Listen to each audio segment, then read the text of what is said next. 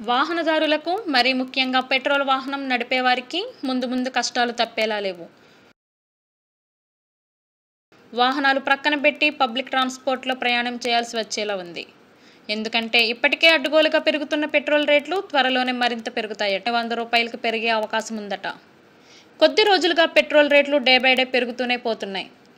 తగ్గిన సందర్భాలు మాత్రం కనిపించడం లేదు. ఈ ఏడాది అది మరింత పెరుగుతుందని ప్రపంచ బ్యాంక్ చెబుతుంది.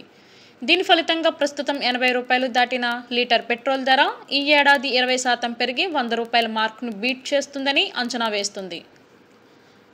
డీజిల్ ధర కూడా పెరిగే అవకాశం ఉంది. రష్యా, ఇరాన్, ఇతర గల్ఫ్ దేశాల్లో ముడి చమురు ఉత్పత్తి తగ్గడంతో పాటు దేశంలో అడ్డగోలుగా పెరుగుతున్న ట్యాక్సుల కారణంగా పెట్రోల్, డీజిల్ ధరలు పెరుగుతున్నాయి.